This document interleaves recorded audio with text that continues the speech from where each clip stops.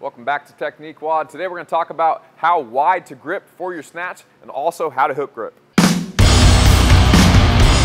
All right, so my name is Doug Larson with the Barbell Shrug Podcast. This is Alex Macklin. He's one of our weightlifting coaches for both Faction Strength and Conditioning here in Memphis, Tennessee, and also for the Barbell Shrug Podcast. And he even helps coach in the 6-month muscle gain challenge. So what we're going to figure out today, like I said, is how wide to grip and how to do the hook grip. So first we're going to talk about how wide to grip. So if Alex picks up the bar, it really depends on how long your arms are and where the bar is going to be hitting. When you're snatching, ideally the bar is going to hit you right on the crease of your hip. So if you got these little bones right here and then you get your pubic bone right there, you want to hit right in between those two things or exactly where you feel you're bending when you bend over. He's going to stand up nice and tall. We're basically going to put him into the power position, which means his shoulders are going to be back. He's going to have a vertical torso. Heels are down. He's just going to bend his knees a little bit.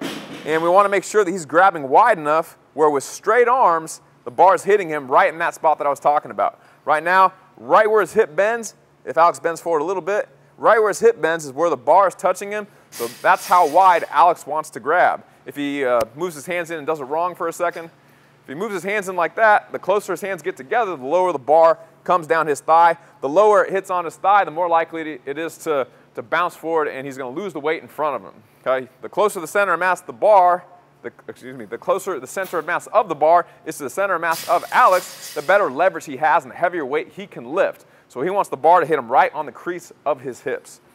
All right, so that's point number one, how wide to grab. Number two, if you can go and pop the bar up and show him what your hook grip looks like. Alex is hook gripping the bar, which basically means his first two fingers are grabbing his thumb. What he's not doing is grabbing it regular like that. He's reaching around and grabbing it with those first two fingers, and then his other two fingers are probably going to be on the bar still.